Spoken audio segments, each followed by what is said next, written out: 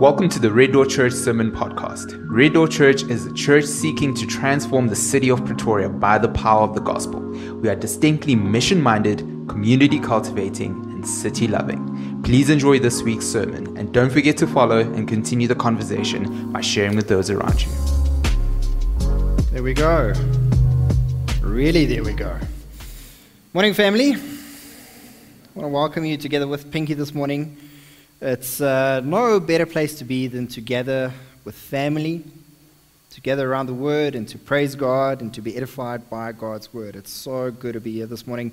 It's good to even hear how the kids are singing downstairs and they're having a good time, and praise God for that. As Janely prayed, my name is Reinhard or Rankies or Ray, whatever you feel comfortable with. I'm the pastor at Red Door Church, and it's lovely to spend time with you guys this morning.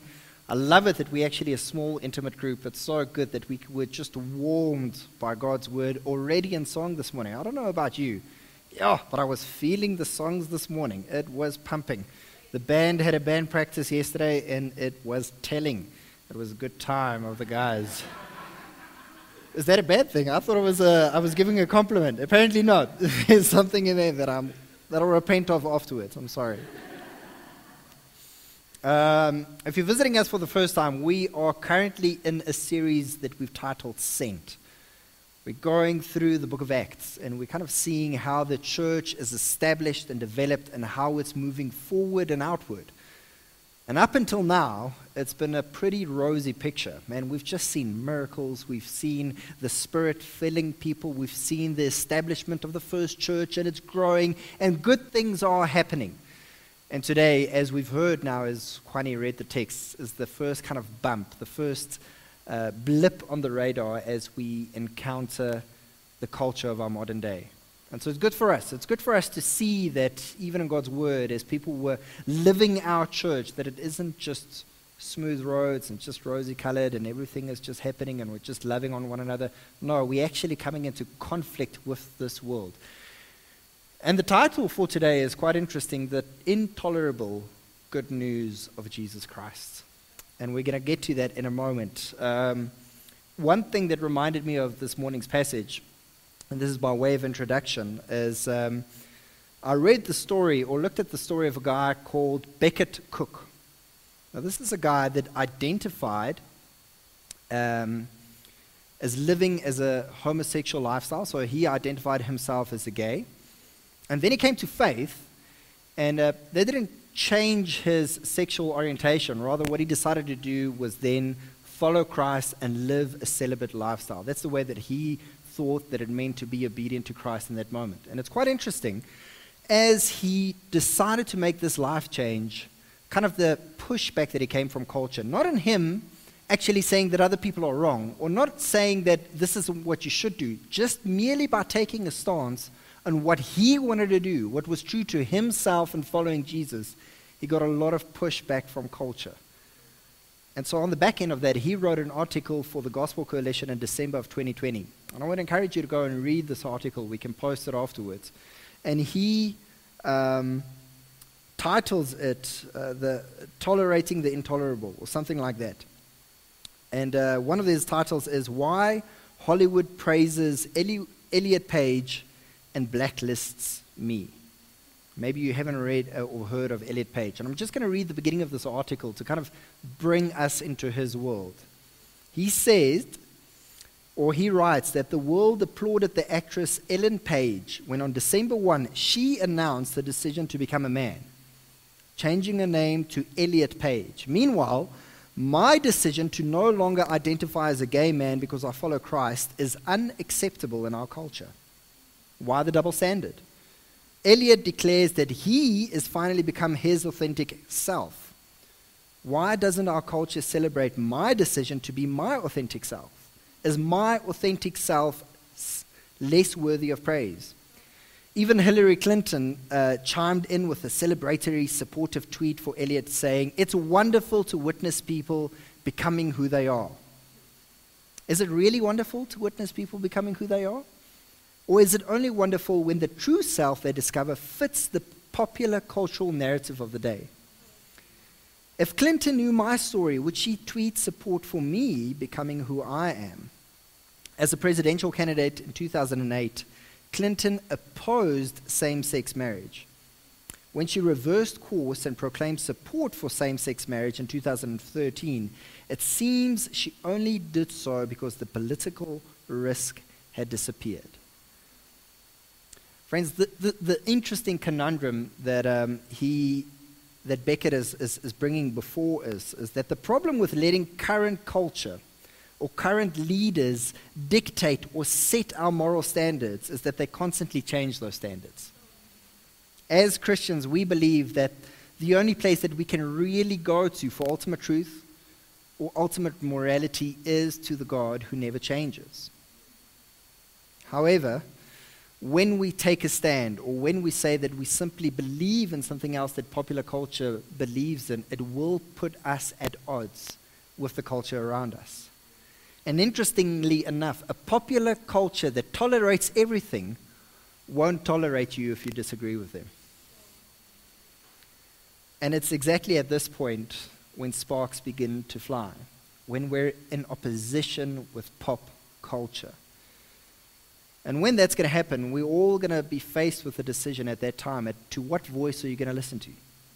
Are you going to listen to the popular narrative that's being spoken, or are you going to listen to the voice of the one true God?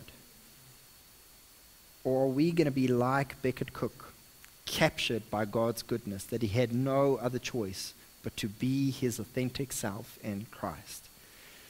And that's exactly what the apostles in today's passage were facing. They had this decision to make.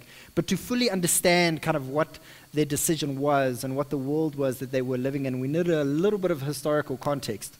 And so just to say that in 63 BC, before Christ, Jerusalem was captured, or the nation of Israel was dominated by the Roman Empire.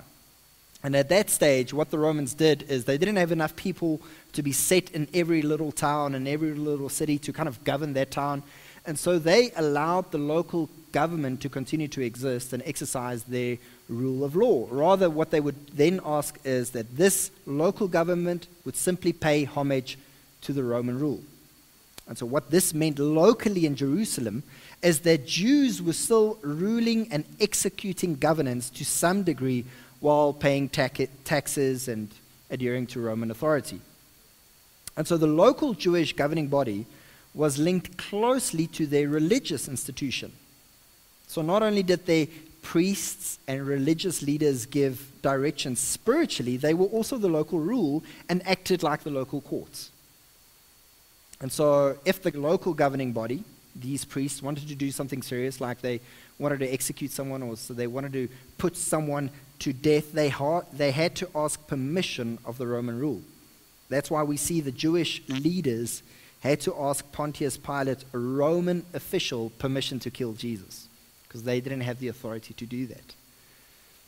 But in Jerusalem at this time, when you transgressed spiritually, you were also subjected to the local courts for punishment, which is interesting.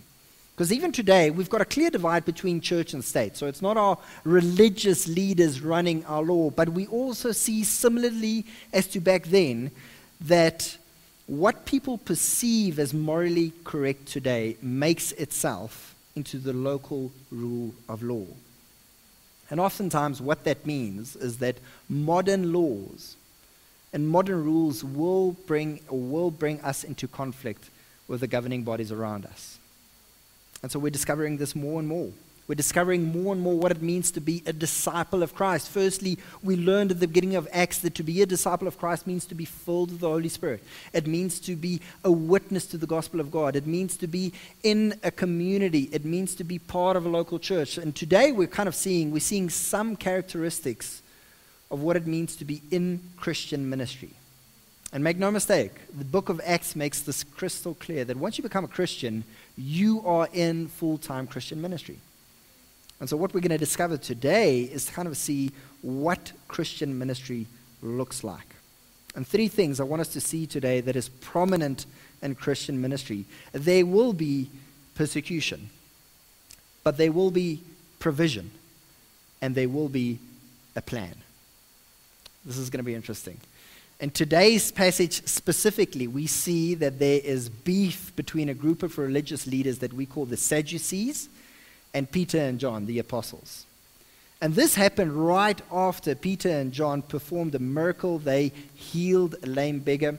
And after that, people came rushing to them and they gave this amazing speech and this amazing sermon on who and what Jesus Christ is. They were proclaiming that Jesus is the Son of God. He is the Messiah. Messiah means that he is the Savior, the one to come save us from our punishment that we deserve. And Jesus did this not just only through his death, but also through his resurrection. And this is what brought them at odds with those religious leaders. So let's read the text from verses 1 to 4. If you've got a Bible, you can unlock it, or you can follow with us on the screen. It says, as they were speaking to the people, giving the sermon, the priests and the captain of the temple and the Sadducees came upon them, greatly annoyed, because they were teaching the people and proclaiming in Jesus the resurrection from the dead. And they arrested them and put them in custody until the next day, for it was already evening. But many of those who had heard the word believed, and the number of the men came to about 5,000. And so we see in verse 2 that the Sadducees were greatly annoyed. I think this is a major understatement of the way or the attitude that the Sadducees had towards Peter and John. And so two big reasons we see immediately in the text why they were annoyed with Peter and John. Well, firstly, we see that the Sadducees actually didn't believe that the Messiah was yet to come. They believed that they were already living in the Messianic age since the time of the Maccabees, so they weren't expecting another Savior. They thought, no, this is what we have. Secondly, the Sadducees didn't believe in the resurrection of the dead. Once you died, that was it. And so Jesus was the double whammy, the double wrong. He is the Messiah, and they preached that he was raised from the dead. And so obviously you can see why they had strong disagreement with the Sadducees. But we have to ask the question, is this it? Is that the only reason? Is that the reason why they were arrested? Not even left until the next day and then arrested. They were arrested, left in jail until the following morning to be heard. Why this overreaction when there are other religious leaders in their ranks, like the Pharisees, who disagree with them? Remember, the apostles weren't instigating an insurrection. They weren't planning an uprising to overthrow the Judean rule. In fact, even Peter noticed this, and he said in verse 9, we are examined for a good deed being done. They were arrested for something good that they did. There has to be more at play. There has to be something behind the scenes why Peter and John were arrested. And I think it's twofold, and it's good for us to notice this. One, we need to realize what Christianity is. It is more than an ideology. It is more than a suggestive way of how to live. It is the proclamation of the kingdom of God, and that is a political statement. As such, it will bring you into conflict with other kingdoms. You will find that as you simply live your life as a Christian, that people will hate you for it. Either because they feel it's an attack on them, because you're not agreeing with their position, and so they already feel offended by that, or it is because we live as people of the light, and people don't like it when light shines on the darkness. People don't like it when they get exposed, when their hearts get exposed. Their conscience burns within them, and their hearts in sin. But rather than running towards the light, people try to smother the light. They try to feel immediately better about themselves. It is the intolerance of tolerance. It is the double standards that society has when it suits their moral agenda. Family, what this means for us today is that not every person will like you. No matter how genuine and loving you are towards them, people will reject you. And people will downright just be mean to you. You are not to personalize this. This is not about you, but rather the kingdom you are part of and the king that you serve. I'm saying this morning to warn you. and to encourage you not to get too down when this happens, to personalize it too much on yourself. There's obviously a disclaimer with this as I'm saying this. I know we all know, and maybe we've been those Christians, to think this gives us a license to be obnoxious. This gives us a license to be unkind, to be plain rude, because we look down on those that don't know what we do. We look down on those that don't hold the position that we do. And therein making the same mistake of those that persecute us. No. Peter and John were arrested for doing something good. They were gentle and loving, preaching to people that came to listen to them. Being a Christian is extremely polarizing, and it will lead to persecution, precisely because it is a different kingdom ideology. However, it's not just that we are clashing with the people of this world, but also with the other kingdom of this world, the kingdom of darkness that belongs to Satan. Not only will we make people feel uncomfortable, but we are in direct opposition with the one who hates God and hates his people. Satan killed Jesus. He plainly went and killed Jesus, but he didn't count on his resurrection. And now Satan can't do anything to God or to Christ, and so he's going after the next best thing, the thing Jesus cares about most, which is his bride, the church. He will try everything in his might to destroy, to corrupt, to physically or morally abuse the church. Persecution will come, and we'll see it in different forms throughout the book of Acts. But of this we can be certain: we will be persecuted as Christians. What it means for us today is not to be filled with fear, but we need to be on our guard. We need to recognize that means that we need one another, that we actually need to support one another in these times. It means that we need now more than ever the Spirit of God to comfort us, to fill us, to guide us. And this happens through the process of prayer. God uses prayer in a unique way to comfort the Christian.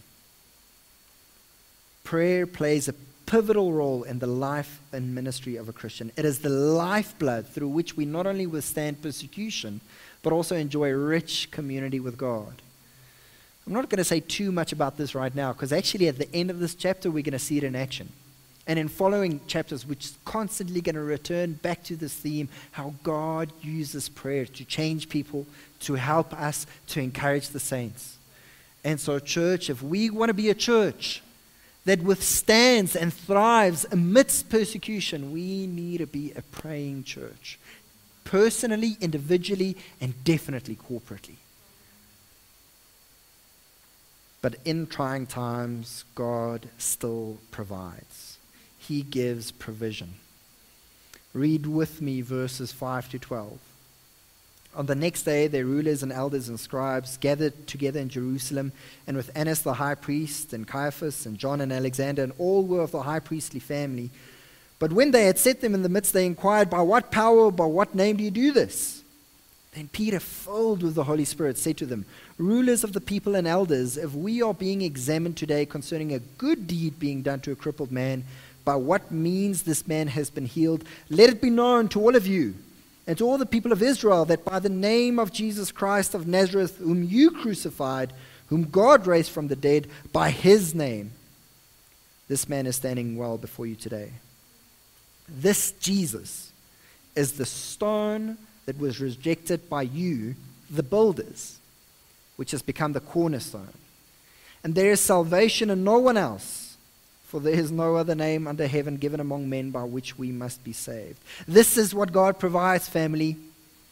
Peter is filled with the Spirit, once again giving an explanation, a defense, a sermon concerning the gospel of Jesus Christ.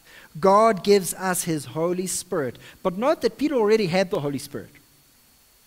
He didn't get the Holy Spirit and the Holy Spirit left him and then he received it again. No, what we read is that at this particular moment, Peter was filled with the Spirit, meaning that the Spirit was actively working in him, actively guiding him, actively helping him to know what to say. This is something that we've spoken of before. We all have the Spirit, but we see the Spirit working once we go into the situations where the Spirit should work. It's when we take the leap of faith and trusting in God, when we enter into those difficult conversations and difficult moments, when we see the Spirit actively working in us, actively convicting, actively helping and guiding and giving us the words. It happens as we are out on the job. As we take the leap of faith, just as you think you will fall on your face, when you will not know what to say to that colleague or that friend or that family member, the Spirit of God steps in and fills us and controls us. And here are the words that the Spirit will give you and will remind you of in that moment. The words of the story of the life, the death, and resurrection of Jesus Christ. The punishment that we deserve took on himself. The righteousness that Jesus has that he gives to us. The words of the gospel. You're not going to receive any new revelation. No, the wow factor and what the Spirit is giving you is simply reminding you of what has already been done. The work of the Spirit in those moments is to warm our hearts with the magnificent truth of the gospel, that we once again realize or anew can apply the gospel in a way that we haven't been able to do that before. To fully or to a more extent grasp what Jesus has done. As Peter shares these words, he says in verse 11, "This Jesus whom you," and he's pointing to the religious leaders, "rejected as the builders became the cornerstone." The builders in this imagery or in this illustration is referring to the religious leaders and teachers. They were supposed to build God's so-called spiritual house, his church, but they rejected Jesus, the cornerstone.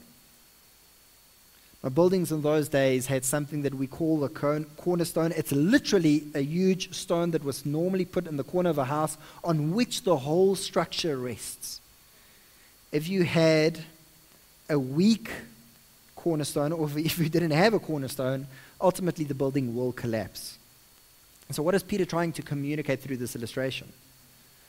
Well, if you miss Jesus, you miss everything. The religious leaders were building in vain. What good is it that you try and live a morally good life, but you have no Jesus? The house will collapse. There's no salvation there. That's why he ends his speech in verse 12 saying, "There's salvation in no one else. For there's no other name under heaven given among men by which we must be saved." This is what we should be communicating to people. These are the words that we should be sharing with people. We don't want people to drink less. We don't want people to swear less. We don't want people to live good lives and not know Jesus. When we share the gospel, we share a Savior, Jesus Christ. Maybe you're sitting here today and you're hearing this for the first time. You've heard many religious leaders talk and share what is good and morally upright. You've seen the standards being set there for you, which you must try and attain. But you've never heard about what Jesus can give and what Jesus did. Jesus came to save sinners, not good, morally upright people. He gave his life so that broken people like myself can now taste life in him. Do not try and build your own spiritual house through good behaviors and then miss the cornerstone. God provides his Spirit. God provides the gospel. God ultimately provides salvation through Jesus Christ. When tough times hit, we see that there will be persecution. We see that God provides, but all of this is also happening according to God's plan. Verse 13. Now when they saw the boldness of Peter and John and perceived that they were uneducated common men, they were astonished. And they recognized that they'd been with Jesus, but seeing the man who was healed standing beside them, they had nothing to say in opposition. But when they had commanded them to leave the council, they conferred with one another, saying, "What shall we do with these men? For a notable sign has been formed through them as evident to all the inhabitants of Jerusalem, and we cannot deny it. But in order that it may spread no further among the people, let us warn them to speak no more to anyone in this name. So they called them and charged them not to speak or teach at all in the name of Jesus. But Peter and John answered them, whether it is right in the sight of God to listen to you rather than to God, you must judge, for we cannot but speak of what we have heard and seen. And when they had further threatened them, they let them go, finding no way to punish them, because the people were all praising God for what had happened. For the man on whom this sign of healing was performed was more than 40 years old. When they perceived that these were uneducated and common men, they were astonished. In Jewish culture, everyone goes through the same basic schooling system up until grade 7. And then either one or two things happen. One, you're going to show exceptional academic talent or promise, and you're going to progress to further learning institutions to be further brought up and schooled. Or, like the most of them, you would go into the family business. We see that the disciples and apostles did not make it in school, so they went into the family business. That's why they were fishermen. That's where Jesus found them. That's the people whom Jesus chose and called. And here's the reason for their astonishment. The apostles, Peter and John, were brought to the Sanhedrin. The Sanhedrin, that council, is made up of 71 of the highest-ranking officials in Jerusalem. All the spiritual leaders, the elders, the high priest, everyone would sit in a semicircle, and you would be brought in front of them to give an account of what is happening right now. Now imagine not having that schooling system background. All these guys have been trained. They're basically the professors of the day. Not being familiar with this setup, you don't every day go and sit in front of the whole Sanhedrin. It's pretty daunting. It would be like one of us, it's easy to talk about what should happen during the pandemic. But if we were told this morning, hey, tonight you're appearing before Parliament to give your account of what the plan should be, and you're going to be on national TV, it's going to be pretty scary. Yet Peter and John did not flinch. They spoke with boldness, yet clarity. And this was inexplicable to the Sanhedrin. Yet they recognized that they were with Jesus. This was God's plan all along. Peter explains this phenomenon in 1 Corinthians 1, verses 26 to 31. Let me read for us. For the foolishness of God is wiser than men, and the weakness of God stronger than men. For consider your calling, brothers. Not many of you were wise according to worldly standards. Not many were powerful. Not many were of noble birth. But God chose what is foolish in the world to shame the wise. God chose what is weak in the world to shame the strong. God chose what is low and despised in the world, even things that are not, to bring to nothing things that are, so that no human being might boast in the presence of God. And because of him, you are in Christ Jesus, who became to us wisdom from God, righteousness and sanctification and redemption, so that, as it is written, let the one who boasts, boast in the Lord. God uses not our strength, but our weakness to proclaim his name, so that people may see the strength and the power, the wisdom that does not lie within us, but rather in the name of Jesus Christ. Do you feel unworthy? Do you feel ill-equipped this morning, even frightened because you would not know what to say in a situation like this, or in a situation even with your friends, or a situation where someone comes to you anxious and in despair, and you feel fearful because you would not know what to say?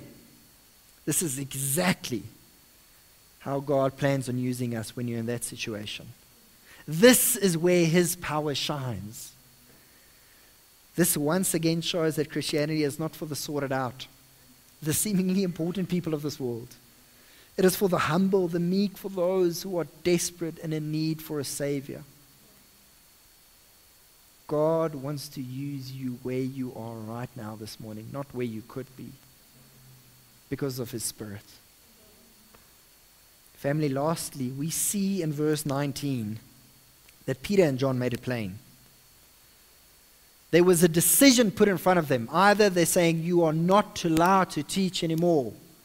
Should they adhere even to the religious moral standard of their day, or to whom are they going to give ear to? And they said they have no choice. Irrespective of what would happen to them, they were so convinced of the truth of Jesus that they had to obey God.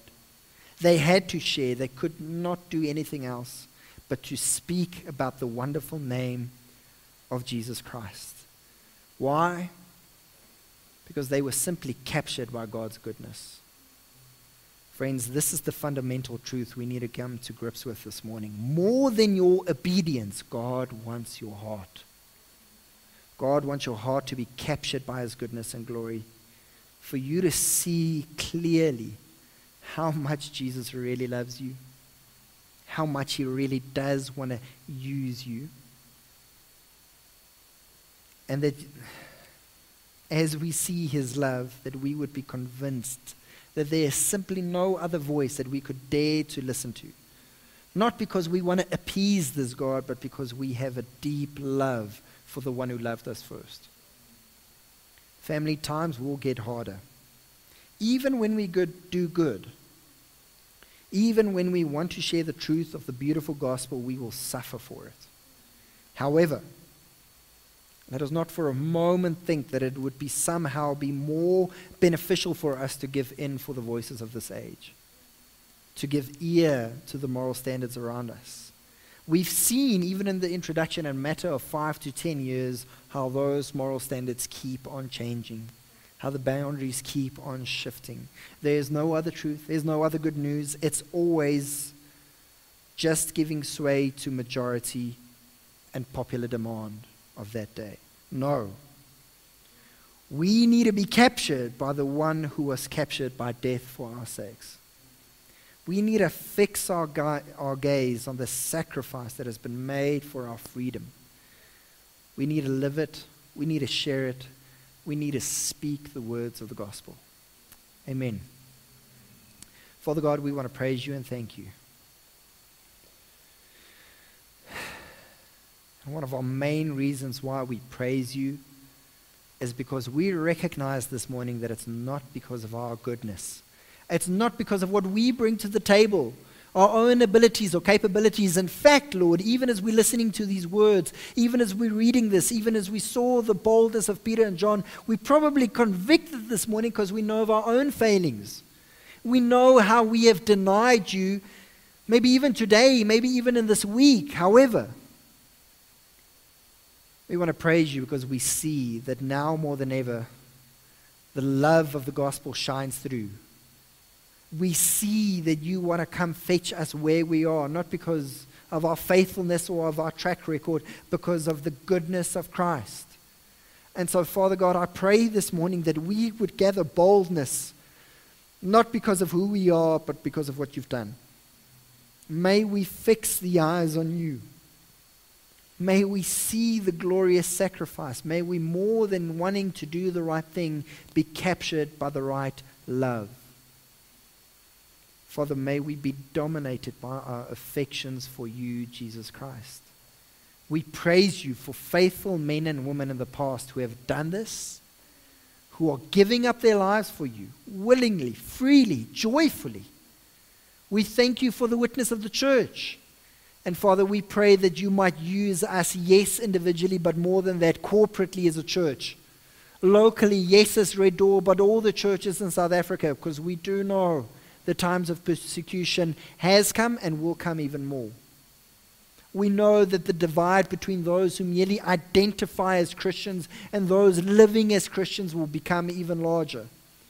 And so, Father, what we need is a deep love and courage.